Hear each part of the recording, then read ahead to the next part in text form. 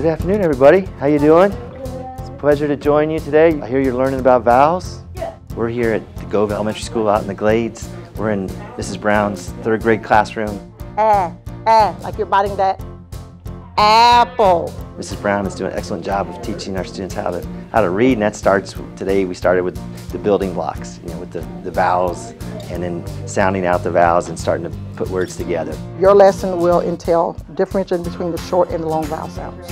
All right, everybody, you just ran through your vowels. You understand the vowels are special letters, right? Because they can make more than what?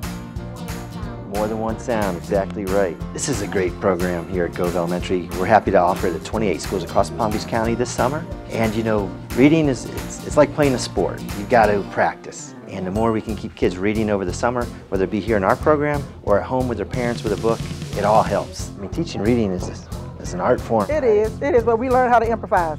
Comprehension and understanding what you're reading is very important for a struggling reader. So understanding the sounds and how sounds transfer into letters, sounds, words, and stories. Yeah. You guys are good. Itch. When they get an answer right and you see the smile, see their face light up, and you can actually kind of see the learning taking place, it's really rewarding. I think we're 100% on that one. Being a reading teacher is actually one of the most challenging jobs in the district. There's a lot of science to teaching reading.